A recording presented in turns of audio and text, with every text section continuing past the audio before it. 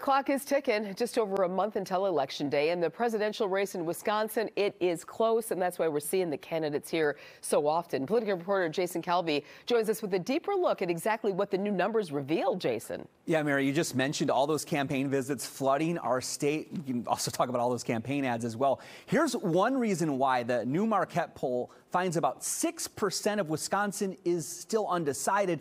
And this is a state where the most recent presidential elections were decided by less than a point. Let's look at the head-to-head matchup right here. You can see Vice President Kamala Harris with a 4-point lead over former President Donald Trump. That is within the margin of error for this Marquette poll.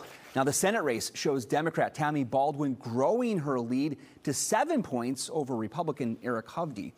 But when given the option, 9% of likely voters in this race say they're undecided. The Marquette poll also finds enthusiasm has fluctuated this year between Republicans and Democratic voters.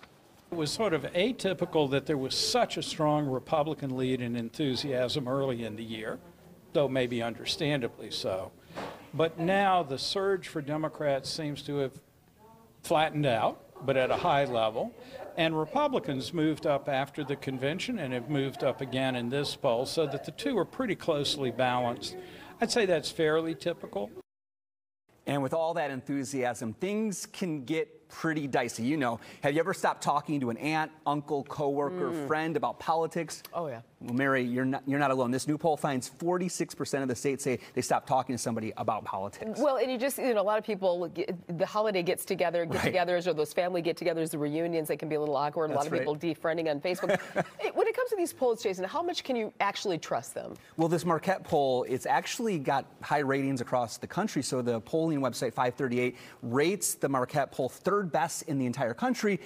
You look back at 2020, they had Joe Biden winning the state by 5 points. He won by less than a percentage point, so they were about 4 off then.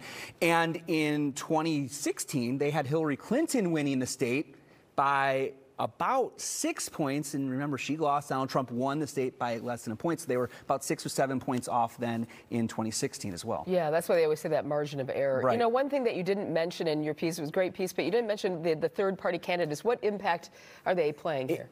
You're seeing some more liberal third-party candidates. You're seeing some conservative third-party candidates. So it's really maybe potentially a little bit of a wash, but in a state where recent elections have been decided by less than a point, I mean, their votes really can impact this election, I think, in many ways.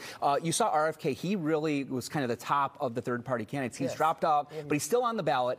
RFK right now is getting about 3% in this Marquette poll, but back earlier this year, he was getting 16%. So you'll really see third-party candidates dropping in support in Wisconsin, mostly RFK Jr., but we'll see how people actually vote come election, now about 34 days away. Boy, all eyes on those independents for so many of the people looking at the polls, strategy, et cetera. We'll see how it plays out.